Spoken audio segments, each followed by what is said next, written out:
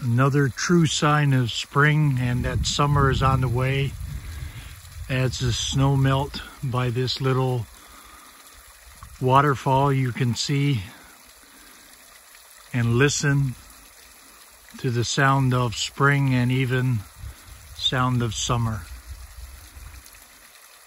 Many of these on my trip this morning and other mornings between here and Port Hope Simpson. What was covered in snow a month ago is now giving its way to the spring thaw, and it just looks beautiful and very tranquil here this morning as I just stopped on my way to work. Unbelievable what nature can do with a few simple items. Water, gravity, and heat. A couple of months earlier, this area here, the snow would be up that you wouldn't see any vegetation on the top of this bank here. But as you can see, the snow melt is really underway. And it's a beautiful morning here as I drive to work on May the 13th. And just giving you a little bit of a chance to see what Mother Nature can do once the temperatures warm up. Here the snow was about 12 feet high. No longer is it 12 feet high in about, I guess, 2 weeks at most. The Gilbert River here, as it makes its way out to the ocean ultimately.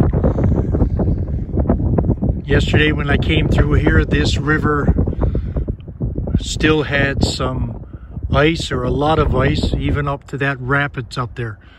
But overnight, it has broken free and no more ice, only on its banks. This river is traditional, I guess, and very important to the trappers that used to use this area, and many camps would be set up in the area as they spent many winters. And then this is probably a time of the year they both look forward to, but also knew that their work for the winter was over. This is looking upstream here, and I'll give you a look downstream shortly. Here's looking downstream, and you can see that the water has moved a fair bit of the ice. This is an area we can access now because the road has been put through, and this bridge was actually built, according to this little mark here, in 2003. And I see I have a little fellow traveler here this morning as well, the common gray jay, probably looking for something to eat. But a beautiful morning on this May 13th, and the ice melt is really underway.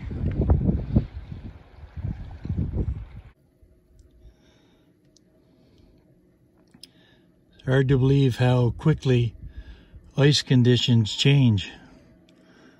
I mean, 6 days ago, I took my skidoo and went out across there between the island and the point there over by that house.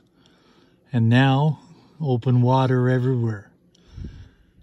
Yeah, it's hard to believe, but today is May the 15th, and pretty well soon you'll see boats out there. No more skidoos, I guess, this year. Anyway, beautiful day here, 3 degrees on this Sunday afternoon. Calling for some type of a lunar eclipse tonight. Hopefully I'll get some shots of that with the beautiful blue sky we have. But times are changing. Within a month, we've lost a lot of snow.